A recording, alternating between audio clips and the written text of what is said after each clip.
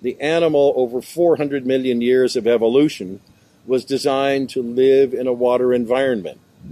When you take it out of that environment, it's going to cause problems. Going as far back as 1963, I have been involved with oceanariums where sharks were on display. And from time to time, an animal would die, and I would be called on to perform an autopsy, a necropsy on the animal, to determine what went wrong. Why did the animal die?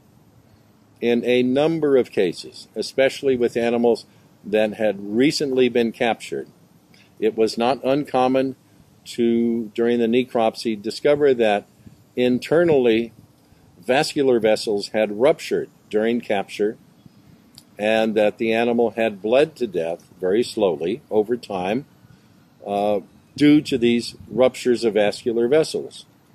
We determined, because sharks don't have an abdomen, they don't have muscles that hold the internal organs in place, that when you take a shark out of the water, that the organs are loosely in the abdomen, in the coelom, the body cavity, and that they move around. And when you take an animal that's used to being in a neutral environment, the ocean, where its internal organs are supported by the water pressure that surrounds it, and you take it out and you put it on a platform or a boat deck, now gravity takes a hold and the entire weight of the animal is depressed against the internal organs. Because of that, it's not uncommon for capillaries and other vascular vessels to rupture.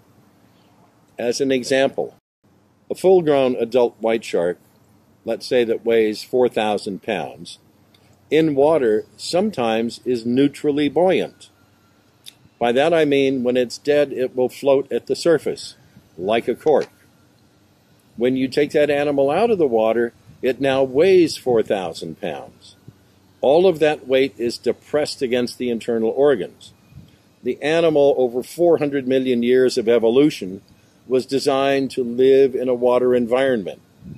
When you take it out of that environment, it's going to cause problems. And internal injuries are just one of many problems that these animals face when we remove them from the ocean.